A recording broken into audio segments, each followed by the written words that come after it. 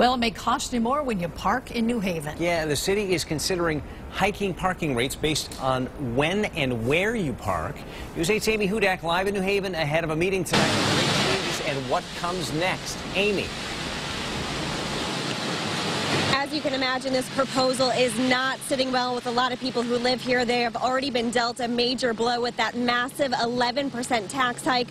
What the city is proposing, that in high demand areas, the meter will be 25 cents extra every 3 months. So essentially a quarter every quarter. That would amount to about an extra $1 every year just to pay in the high demand areas. Similarly, area where demand is lower will see a drop in rates at the meter. Neighbors say they're already feeling the pinch in their pockets with that massive 11% property tax hike on top of raises for the mayor's top aides. That meeting will be at 6 o'clock tonight. We hope to learn a little bit more about a possible timeline for when this could potentially come into effect here in New Haven. Live in New Haven, Amy Hudak, News 8.